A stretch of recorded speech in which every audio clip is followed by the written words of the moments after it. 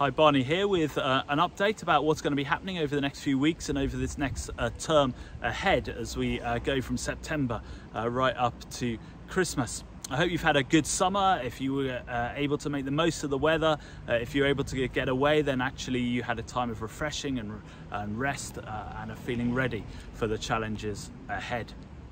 As I prayed a few months ago about this next season in our church life together, this next year ahead of us, the word that came to me, I think, from the Lord was the word underpinning.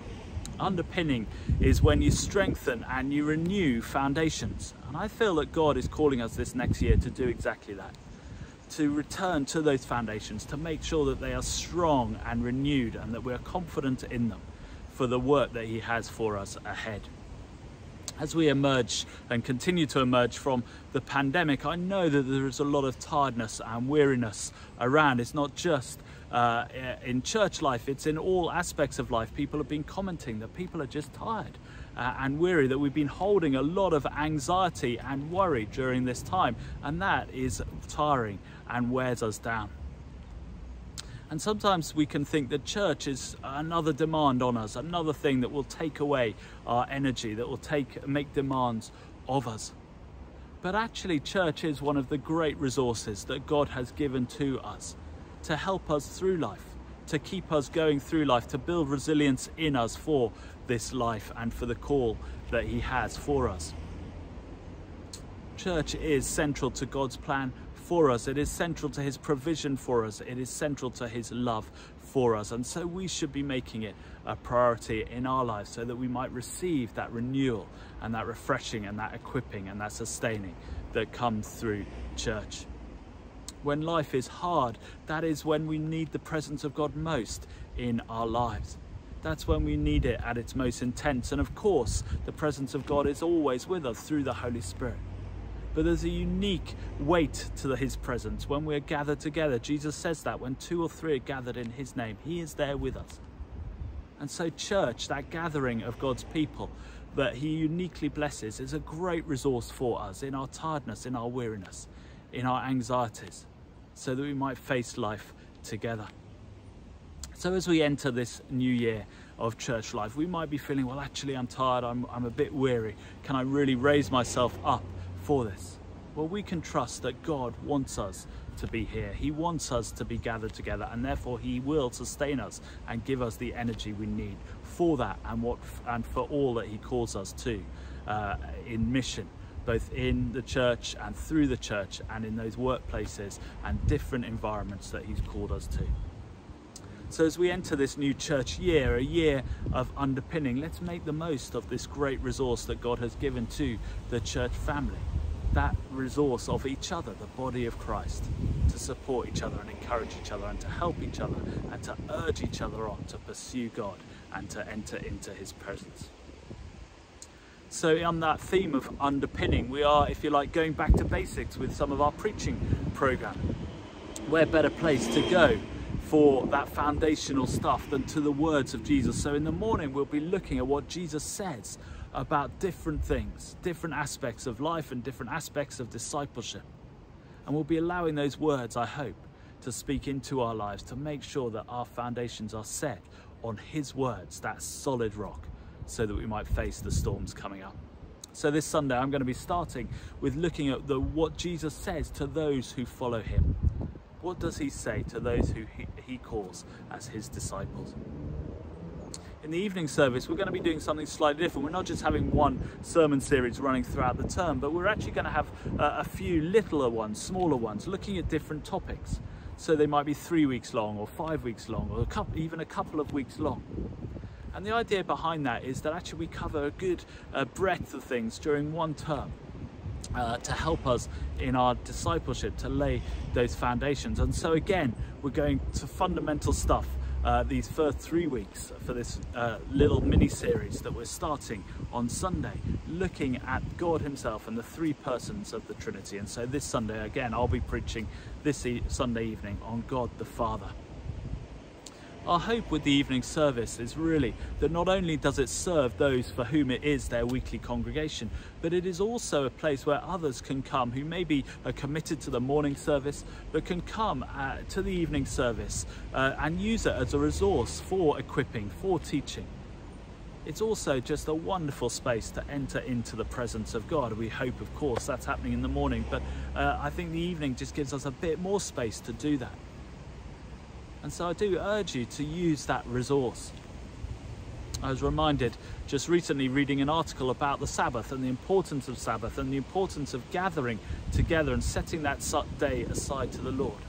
That we often think of the Sabbath as the 6 days and then plus one coming at the end. But the church, the early church, changed that because they felt that actually with the resurrection of Jesus on that Sunday, first Easter Sunday, it changed everything. That actually the Sabbath comes first, and out of it comes everything else.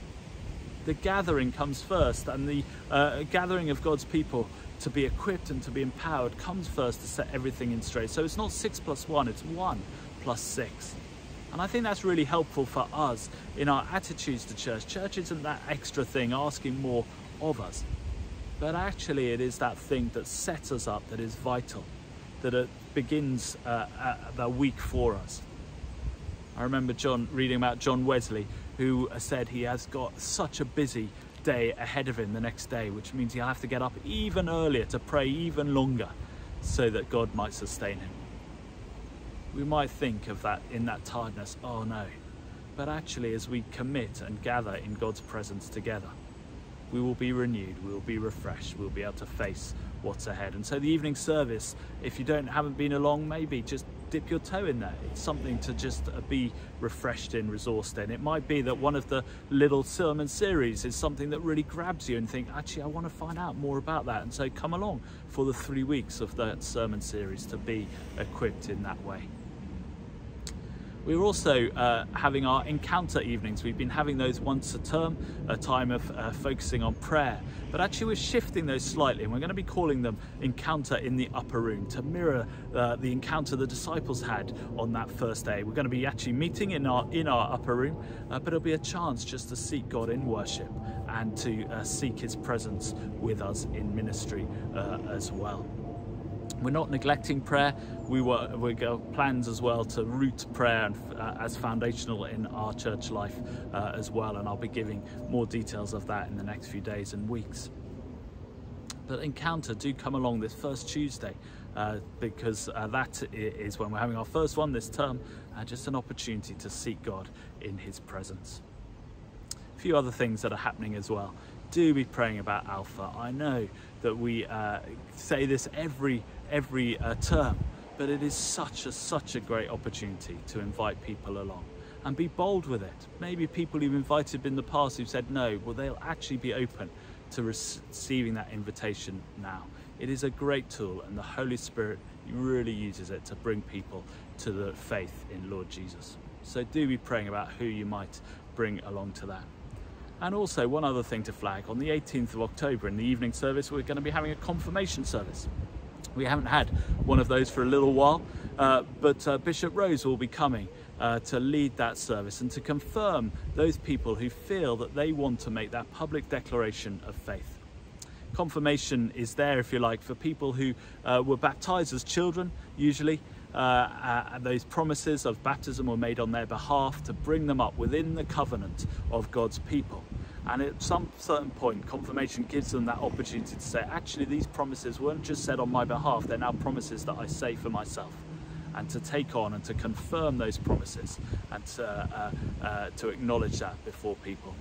So often it is something that people want to do in their teenage years, but actually it's open to anyone to make that public declaration. And so whether you're in your teenage years or whether you're in your 80s or anything in between, actually this might be something that you want to do to confirm your faith publicly, to say, actually, these promises that were made on my behalf to bring me up within the covenant of God's people are promises that I believe the promises that I hold to, and the promises that I want to renew and confirm. So do speak to me or to another member of clergy about confirmation. We will be having 2, maybe 3 sort of preparation sessions for that, so you won't be just thrown into that. You'll be able to find out a bit more about that and really think, is this for me, before that service itself. But otherwise, do come along this Sunday. If you're not able to make this first Sunday of the term, then do make sure you come along. We know that some people are still joining us online, and it's great to be able to continue to provide that for you. If you are able to be with us in person though, do come along. There's something so special about the gathered people of God, and I'm really excited about what the Lord has for us over this next season. We know we're coming out of one crisis and potentially heading into another one, even more troublesome potentially. But actually we also know that we have a God who provides, who is with us, who never leaves us or forsakes us. And he has given us that precious resource of placing us within a family, his family, to support us, to sustain us, to give us everything that we need for doing his will. And so join us on Sundays, back in the building together as the family of God, so that we might worship him and give him glory and receive all that he has for us. So bless you. Look forward to catching up with you on Sunday, seeing good suntans if people have had that, hearing stories of holidays, and also getting excited about all that God has for us. So bless you, and I'll see you on Sunday.